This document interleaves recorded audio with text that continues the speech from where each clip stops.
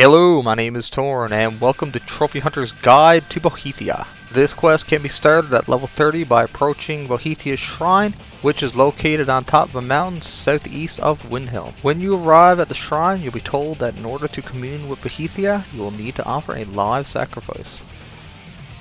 Find someone, gain his trust, lead him to the shrine above. Next, instruct your thrall to touch the pillar of sacrifice. Its magic will ensnare him, rendering him helpless. If you do not already have a companion, you will need to get one in order to proceed. I chose to get Lydia since she's easy to get, and at this point in the game, most people should have the requirement in order to get her. Bring your companion back to the shrine and order them to use the Pillar of Sacrifice. This will bond them, and then you just have to kill them in order to summon Boethiah.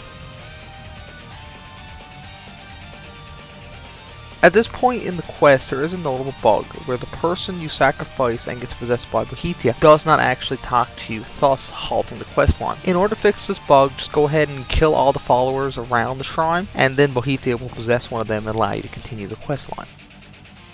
My previous champion displeases me. It is time he is replaced, in the traditional fashion.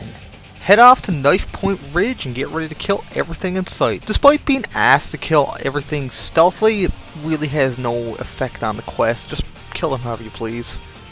Once you kill the champions, simply retrieve the Ebony Mail from their body and wear it. There you'll be greeted by Boethiah once again and congratulated for your work. As a reward, you will be allowed to keep the Ebony Mail. This is a heavy armor that deals poison damage to any close enemy and allows you to stealth more easily. Thank you for watching Trophy Hunter's Guide to Boethiah, and if you enjoyed this video, give me a thumbs up and subscribe.